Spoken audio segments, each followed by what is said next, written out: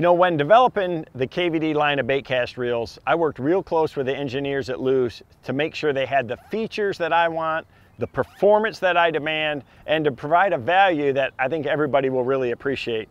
So we came up with 3 different gear ratios in both right and left-handed models that really fit the bill. So first off, it's a 10 ball bearing reel that has a 95 millimeter handle with EVA grips. These are my favorite. It's the most comfortable to me, and this handle's got a lot of power to it. So the 6:2-to-1 gear ratio, that's the power ratio. That's what I use for crankbaits, you know, for throwing a 6XD or a square bill. It brings in 25 inches per crank, and to me that is the perfect speed for crankbaits and moving baits like that.